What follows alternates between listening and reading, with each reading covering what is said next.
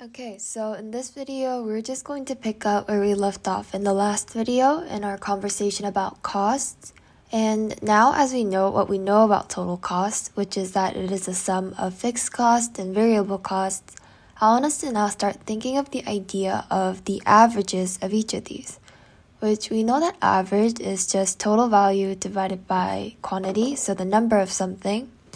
So if we were to apply that to the cost that we have at this point, total cost TC divided by quantity Q, the number of goods we produced, that gives us our ATC, our average total cost. If we divide up all our fixed costs, so the total fixed cost by quantity, that gives us the average fixed cost, and then we can do the same with variable costs to get average variable cost.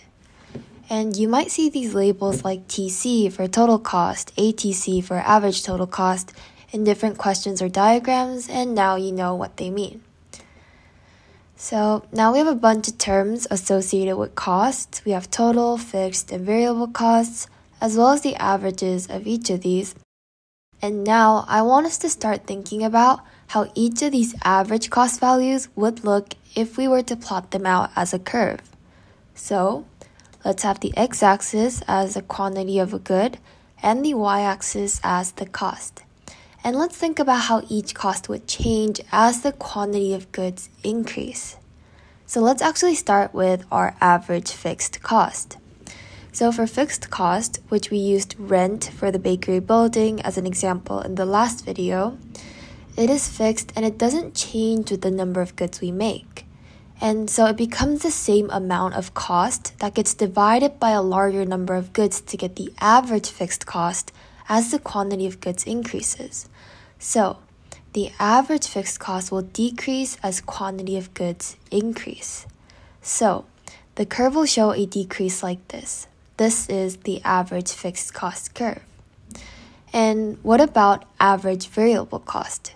Well, unlike fixed costs, our variable cost actually changes with the number of goods we make, so it becomes a little more complex. So I'll actually show the shape of the average variable cost curve first. And this is what a typical average variable cost curve looks like. And let's actually take a look at what's happening here. The first part of the curve shows a decrease in average variable cost as the quantity increases. And this is because of something called increasing returns to scale. And I don't think this phrase, increasing returns to scale, is explicitly noted in the syllabus, I'm not sure, but just the idea of it helps us understand the shape of the average variable cost curve. And increasing returns to scale is when additional inputs result in a proportionally greater increase in output. For example, let's say you initially had one baker and one oven. The wage of the baker and the cost of the oven are different variable costs, and you get 5 cakes as an output. And now we're going to double our input.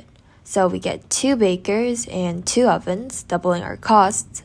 And what we end up seeing is that the output increases not to 10 cakes, but actually to 15 cakes. So it triples instead. And just in the context of the situation, we can kind of start to think about why that would be the case. Let's say the bakers start helping each other out, or one baker specializes in this while the other in decorating the cake, or you need different oven temperatures and then you can do it at the same time. Any of those reasons could lead to a proportionally greater increase in output than input.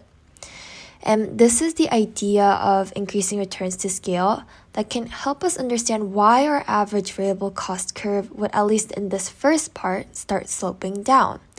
Because as our variable costs increase with us adding in more input, the quantity of our output is growing faster, and thus the average is able to fall.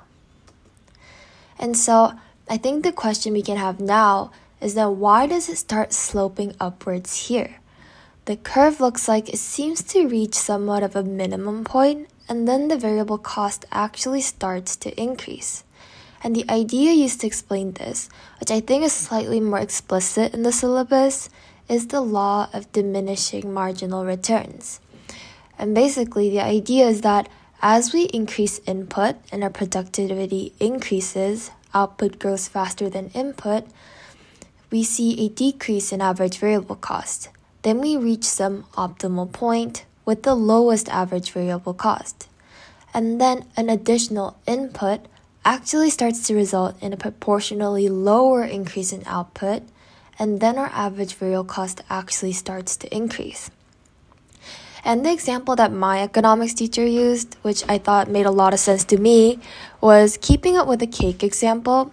Imagine that beyond a certain number of bakers, where the bakers are super coordinated, they're very productive, you start to add in more bakers, and people start bumping into each other. It's very crowded in the bakery. It becomes more challenging to properly distribute tasks, and the number of cakes produced won't increase as much, as dramatically as it did before when another baker is added.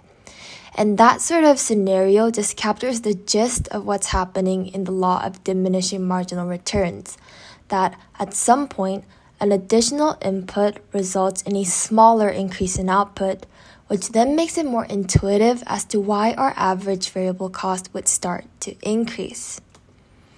So, now we understand the shapes of our average fixed cost and average variable cost curves, which only leaves our average total cost left. And the awesome part is that total cost was simply a sum of our fixed costs and variable costs, right? So actually pause the video and try to guess what our average fixed cost curve would look like. And if you guessed it right, it really is just the average variable cost curve shifted up by the amount of the average fixed cost curve. So now we know what the cost curves of each average cost look like. And I will wrap up this video here and talk about one last idea related to cost, the concept of marginal cost, in the next video.